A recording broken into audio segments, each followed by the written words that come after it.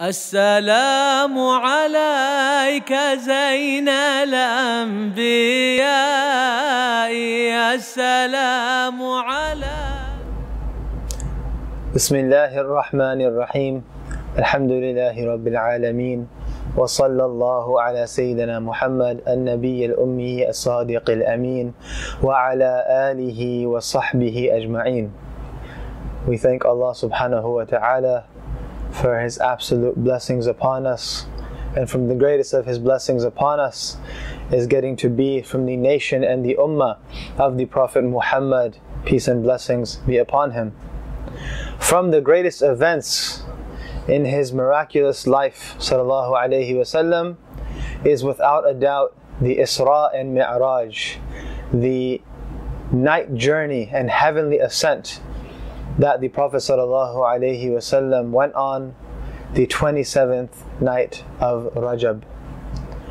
This event is a night that undoubtedly shows us some of His high esteem and great rank with Allah subhanahu wa ta'ala.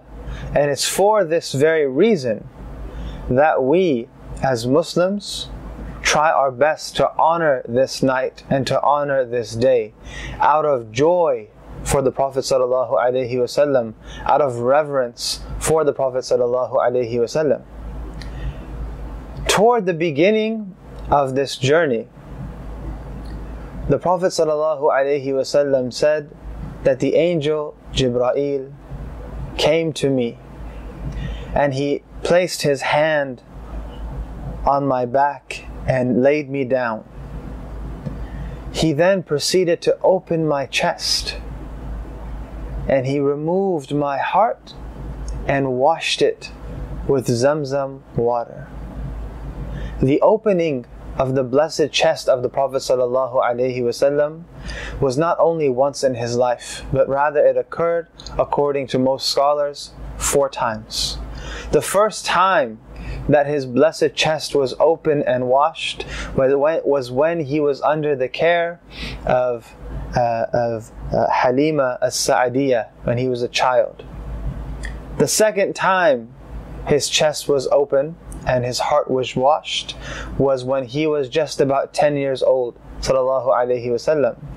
The third time this occurred was, as the scholars say, just as he received prophethood or right after.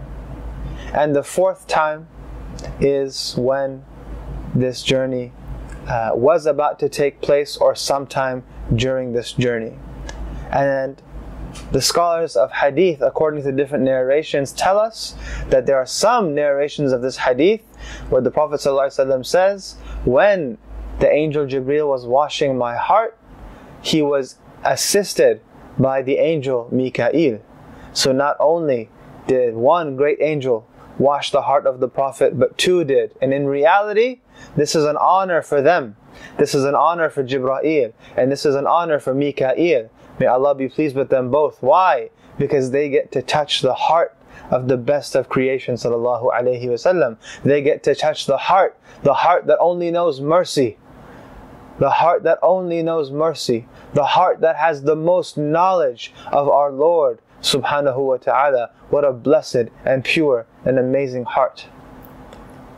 In various narrations it has come that the Prophet ﷺ said, when Jibreel was washing my heart, he removed a small dark spot.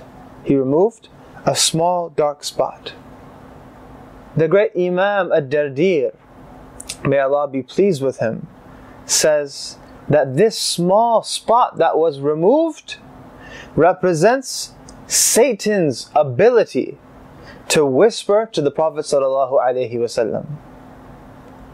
It has come to us in various hadith that Jibreel himself said to the Prophet ﷺ that هَذَا حَظُّ الشَّيْطَانِ مِنْكَ.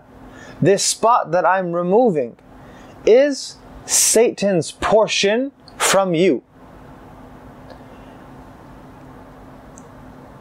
The great scholar whose book that we are reading through tonight about the 27th of Rajab, about the Isra and Mi'raj, Sayyid Al-Habib Muhammad bin Alawi Al-Maliki, he says that it occurred to my heart another opinion, that what is this dark spot that's being removed? And this opinion is that this dark spot was removed because the Prophet ﷺ's heart was all mercy. And by all mercy, we mean it encompassed everything. The proof for this is Allah saying in the Quran, وَمَا أَرْسَلْنَاكَ إِلَّا رَحْمَةً لِلْعَالَمِينَ. We have only sent you, O Muhammad, as a mercy for all the worlds, everything. So who's included under this? Shaitan. The devil will be included under that mercy. So when this dark spot was removed, it removed the devil from that mercy. Otherwise the Prophet ﷺ would have absolute mercy for him.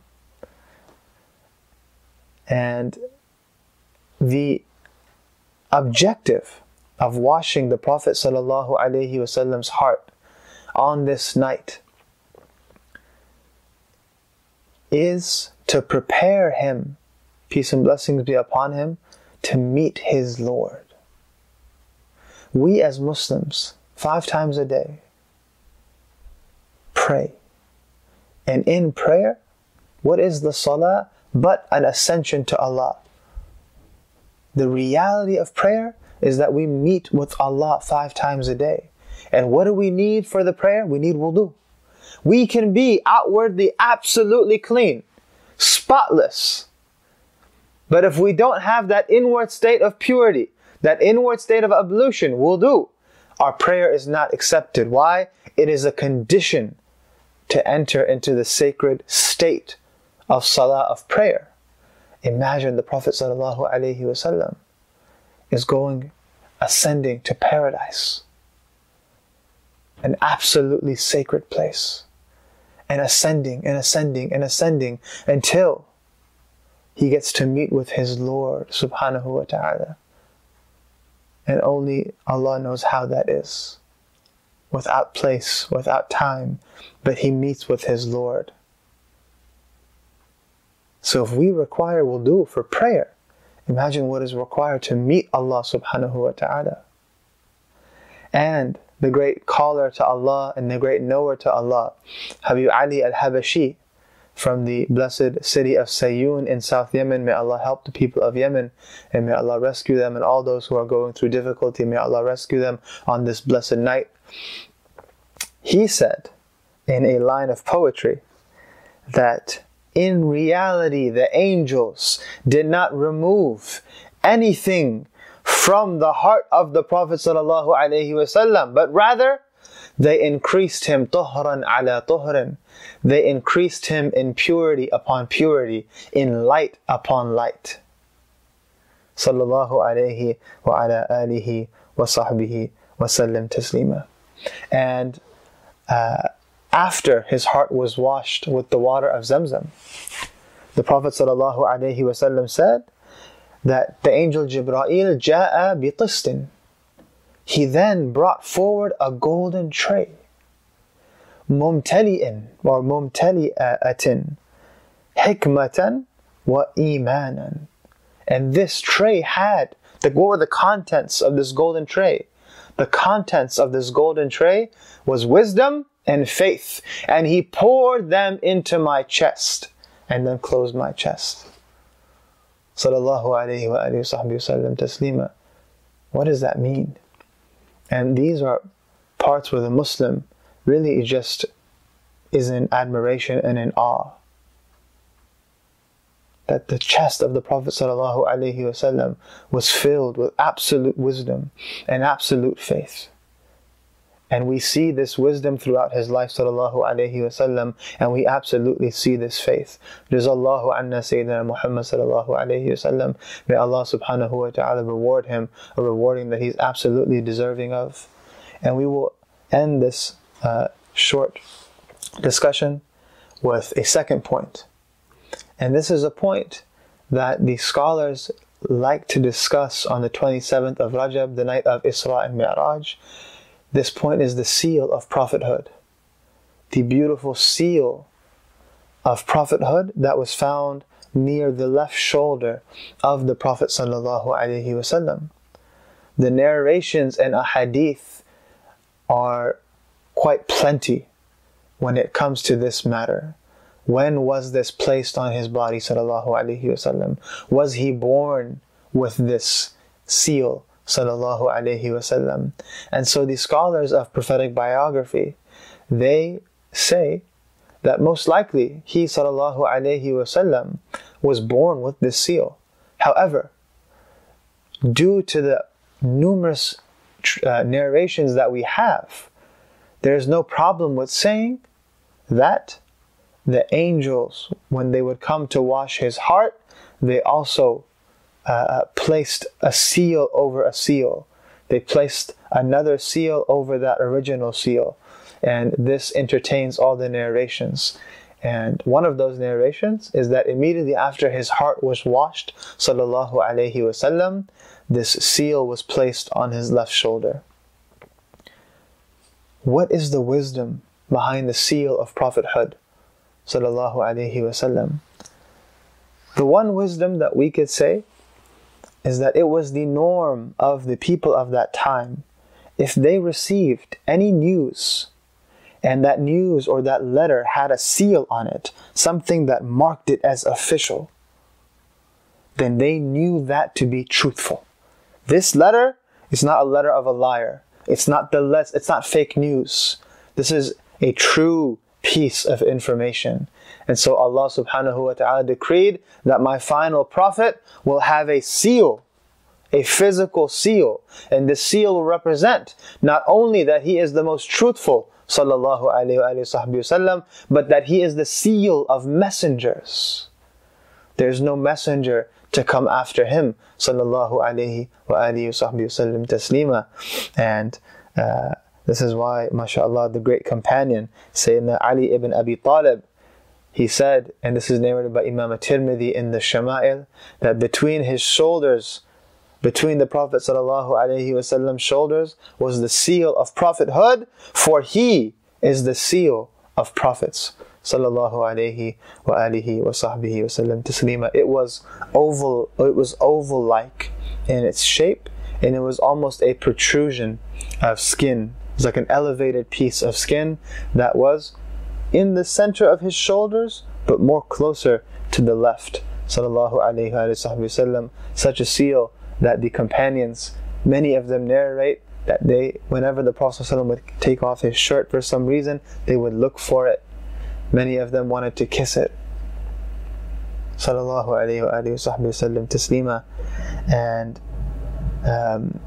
the last thing that we would say about this issue of the seal of prophethood is the Prophet Muhammad, peace and blessings be upon him, his life and his message is all an introduction to who Allah is. All of the prophets came, and their objective was to inform us by action, state, and statement who our Lord is. So the reality of many of the events that took place in their life will always remain unknown to us. We can say this is what is the wisdom behind the seal of prophethood, but we won't truly know. And there are some things in the life of the Prophet ﷺ that only Allah knows. And that will all be revealed on the Day of Judgment. And may Allah subhanahu wa ta'ala allow us to be with the Prophet Muhammad ﷺ on the Day of Judgment in the first saf, in the first row. All of us together in the first row. This is something that we ask for on this night.